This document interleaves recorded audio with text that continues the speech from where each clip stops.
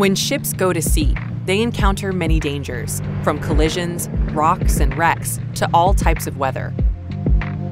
In fact, over 30% of shipping accidents are caused by the weather.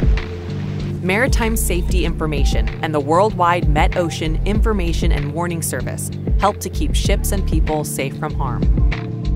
Since the sinking of the Titanic, which gave rise to the International Convention for Safety of Life at Sea, or SOLAS, the IMO, IHO, and WMO have been working to make shipping safer by coordinating the provision of warnings to ships in line with the Joint Manual on Maritime Safety Information.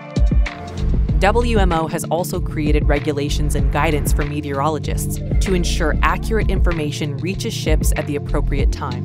With ships constantly on the move, it's critical that weather information and warnings match their changing location and environment. To achieve this in the open waters, which are not governed by particular countries, the world's oceans are divided into 21 Met areas.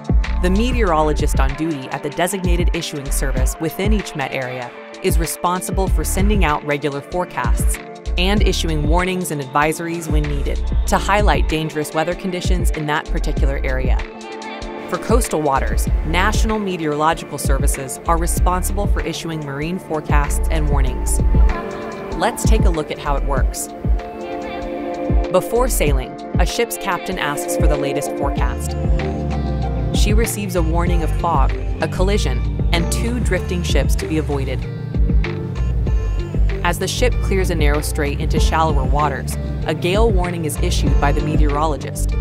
Sailing through the Southwest Pacific on its way to Antarctica, the ship receives a warning of an intensifying tropical cyclone within the area.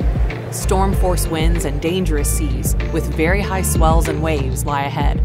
Alerted to the danger, the captain changes course and steers well away from the tropical cyclone.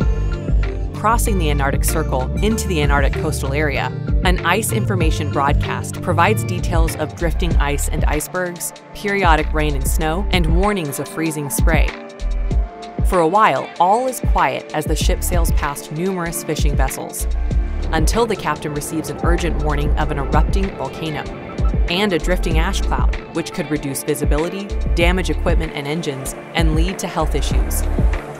She makes sure she sails around it. Finally nearing her port of call, the captain is happy to receive a clear weather forecast. Thanking the meteorologist for all the information and warnings, she is grateful for another safe and successful voyage at sea. Maritime Safety Information and the worldwide Met Ocean Information and Warning Service keep ships and people safe.